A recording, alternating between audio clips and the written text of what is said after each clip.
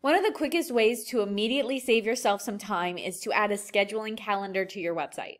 Forget about going back and forth trying to figure out a time that works best for everyone for your meetings and appointments. Just send over your link and they can pick a date and time that works best with them and fits in with your calendar availability.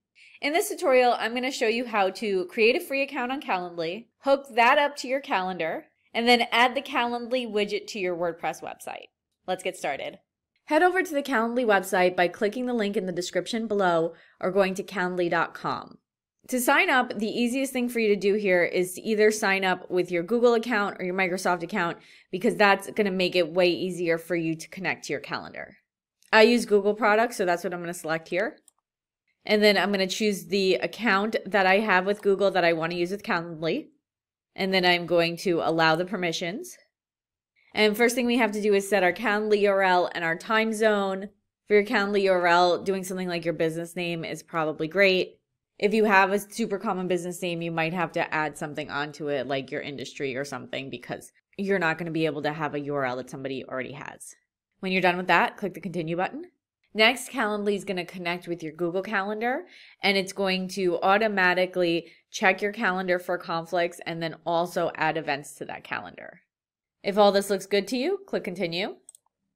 Next, set your availability. This is going to be the times people are going to be allowed to schedule with you. And you'll be able to change this in more detail later on. But when you're done here, click continue. Next, click your role. And then click finish. So there we go. Calendly set you up with a new meeting right here. Note that the free plan does only include one event type. So if you want to make any changes to this meeting, go ahead and hover over the gear icon in the top right of that widget and then click edit. And then this is where you can change the settings. I'm going to click done to go back.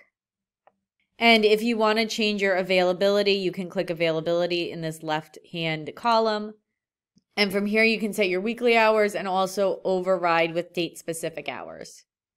Now let's get the calendar added to your website. So click event types in the left and then click the share button on your event type.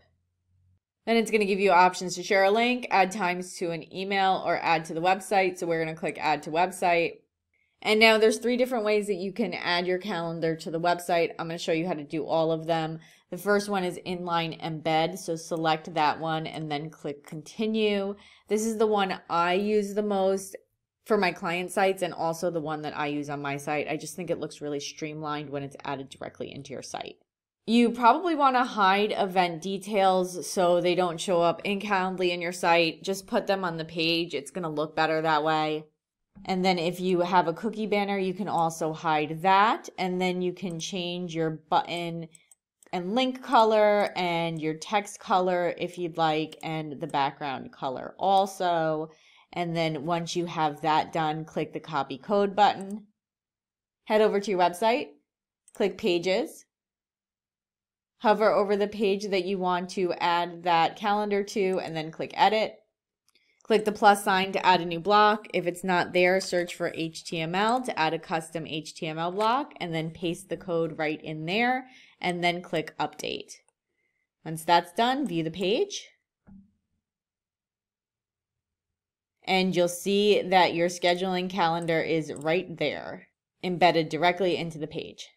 If you're using Elementor, you can also add it in with an HTML widget. So let's click the Edit with Elementor button.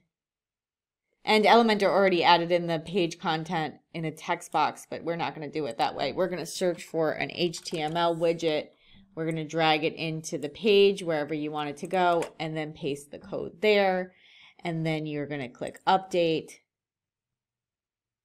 and then view the page. And then there it is.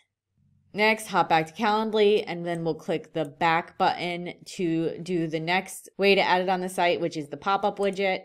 So click that and then click continue.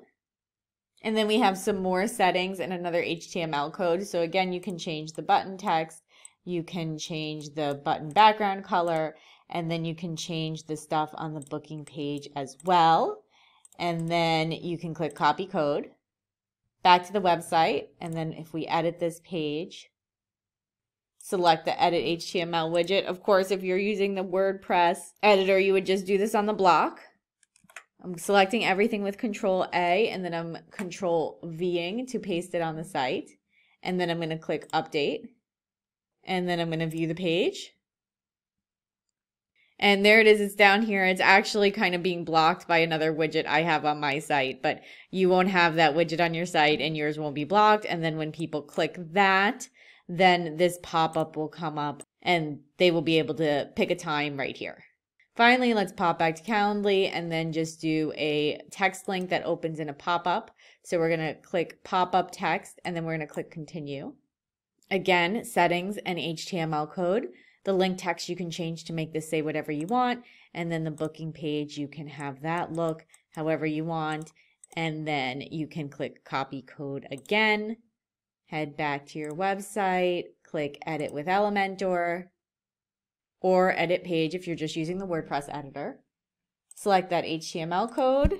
Control A to select everything. Control V to put in the new code. And then click Update. And then view the page. And then test that link by clicking it. And you'll see it's the same pop-up like that other one just had. And then they can schedule directly through here. Now that this is done, don't forget to test it. Go ahead and go on your website and schedule an event with yourself from a different calendar and make sure everything shows up and works correctly. And that's it. Now you have a scheduling calendar added to your WordPress website completely for free. If I was helpful to you, please don't forget to like and subscribe. If you have any questions, feel free to comment below. If you're building your own website, make sure to check the description to get your free download of my 9-step roadmap to DIY your first website. It'll guide you with everything you need to make and launch your website from start to finish. Thanks so much for watching.